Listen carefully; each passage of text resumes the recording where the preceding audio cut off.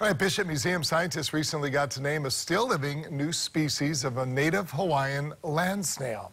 It's a tiny little guy, less than 5 millimeters tall and fully grown, with different variations of the shell ranging from a brandish, kind of burnished tiger's eye pattern to stripes. It's very cool, found only on Oahu in the Waianae Mountains.